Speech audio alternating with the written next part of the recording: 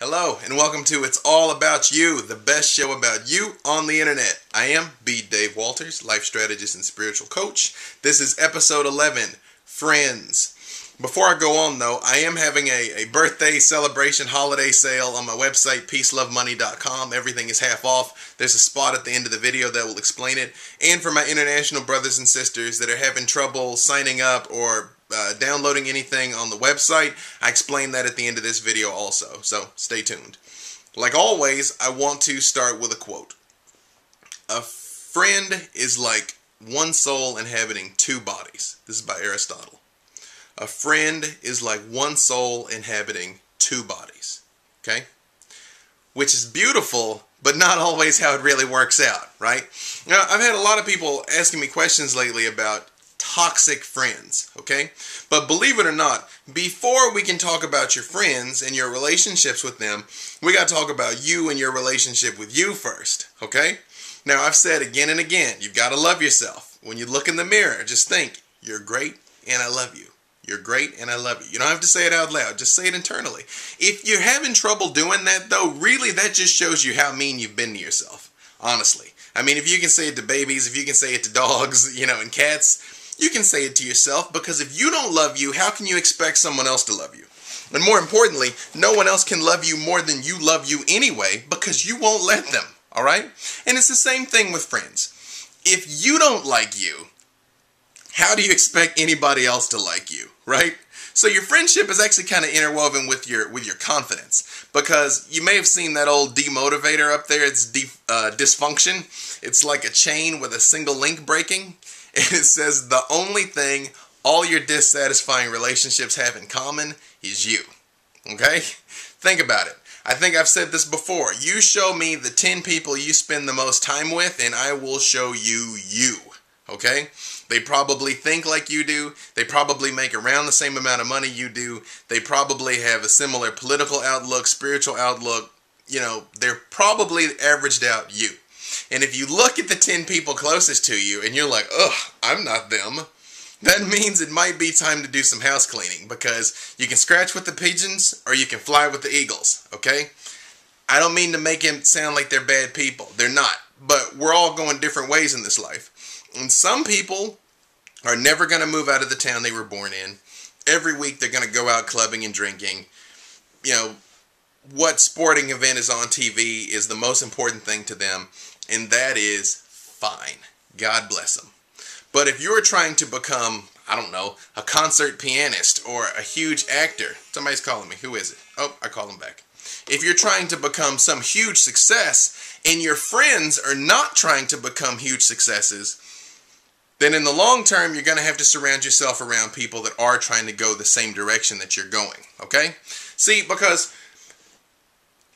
the definition of what it even means to be a friend is changing. The internet has changed it. Social media, things like Facebook, MySpace. I can tell you for certain, I talk to people every day in London, in India, in Prague, in Italy, in other countries I'm probably not even thinking of, that I consider my real, true, and genuine friends. That I share things with them and they share with me, and I care what's going on with them, and we talk about intimate, private stuff. And sometimes I talk more to them than I even talk to people that I'm face to face with. It used to be that if you couldn't be in the same room as somebody, you couldn't really call them a friend. But I honestly don't think that's true anymore, especially with Skype and webcams and stuff. I mean, if you can look in a person's eye, you can look in their eye. What difference does it make if they're on the other side of the planet, right? But what friends are supposed to do, remember I said before that a relationship, when we talked about love in the previous episode, a relationship is supposed to lift you up. You're supposed to be able to accomplish more when you're with the right person than you could do alone. That's what it's for. It's not to complete you. It's not to make you whole. It's not to fix you. Your happiness does not depend on another person. Your happiness doesn't depend on anybody but you, by the way. I had to say that to somebody today. Your happiness only depends on you, okay? And friendships are the same. In my mind, a friendship should be a lot like a romantic relationship minus the sex, honestly. Now, I'm a little unusual in the sense that I don't really have many barriers. For the most part, if you ask me something, I'll tell you. I don't have any secrets, right? And I know not everybody's like that. And it's fine if you're just a private person. that's fine. There's nothing to say that you got to bare your soul to everybody or bare your soul to anybody, to tell you the truth. Some people are just private. It's fine. When it becomes an issue, though, is when it's insecurity based. When you don't want to let anybody in because you're afraid of what they're going to see.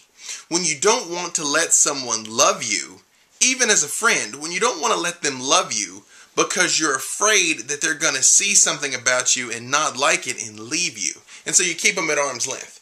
See, it's too easy to get caught up like that. But why? You know, and it's like, well, they might betray me. They might betray my trust. Well, they might. They might. But would you rather go through your entire life keeping people away and pushing people away and not experiencing the true and deep, intimate relationships? And I don't mean sex. I mean emotionally, personally intimate relationships. Or would you rather just always have your guard up, always have this wall up, always have defenses up? Now, I'm not saying that you should walk and bump into somebody at Ralph's and be all like, oh, hey, you're my new BFF, or my best friend forever, by the way. But if somebody seems cool, if your instinct is that they're nice, and they haven't done anything to show you that they're not, what's the problem? Share something with them. Why not? Open up a little bit. If you don't have communication, you don't have anything. It's just like I said in the romantic episode. If you cannot talk to this person, you got nothing, okay? Now, something that ends up happening, though, is some of these friendships turn toxic, especially ones that you've had for a long time, because people get stuck relating to you in a certain way. People start seeing you in a certain way. It's called having a certain listening of you. It's a weird way to say it, but it's a weird way to say it on purpose because it makes you stop and think, what do you mean listening of me, right? It's because people you've known since high school still see you through the lens of high school. You might be a totally different person now, but they're still going to remember you from the prom. They're still going to remember you from college. They're still going to remember you doing Jaeger bombs. And if you don't know what a Jaeger bomb is, then you've had a nicer life than I've had. So it may be necessary for you to form new relationships with new people that you can start over with a blank slate from. Because there's a lot of people that you've got in your life right now. The only reason you've got them in your life still is a lot of shared experience. You went through a lot of things together. But that doesn't mean that they're really friends. And like always, I'm going to split this now for my brothers and sisters on YouTube. Make sure you watch part 2. Everybody else, stick with me. Here we go. Everybody, be Dave Walters. In honor of all the holidays that are taking place in February, like Valentine's Day, Martin Luther King Day, Abe Lincoln's birthday, George Washington's birthday, Black History Month, my birthday, which is on February 18th, I'm holding a special holiday sale on my website, peacelovemoney.com. For this month only, everything I have listed is going to be half price. So you can get the electronic copy of my book, 49 Lost Secrets of Peace, Love, and Money. You can get it for $5 instead of the usual $10. My programs, How to Create Your Life in Your Own Image, which is a PDF and a podcast that explains how to know what you want, how to think and arrange your life in a way to make it happen, how to meditate and connect with God and the universe to get all the help that you need. My program, Money, Money, Money, The Spiritual Path to Wealth, which is also a PDF and a podcast. Explain who you have to become to attract more money into your life, why it's important to have more money in your life, and most importantly, a summary and interpretation of The Science of Getting Rich by Wallace Wattles, which is the foundational book behind The Secret. This was the book that inspired Rhonda Byrne to do The Secret. So, that's also a PDF and a podcast. And my coaching service, my daily inspirations and help and working with me, all of that's half price. So instead of $25 and $50 a month like it usually is, it's going to be $12.50 a month and $25 a month for as long as we're working together and you're one of my clients. As always, thank you for your support. You know I'm working to try and do this full time. Imagine what I could accomplish if I didn't have anything else to do all day but write articles and produce videos and try and change the world and make it a better place. So thank you in advance. I appreciate it. God bless you. PeaceLoveMoney.com. Come check it out.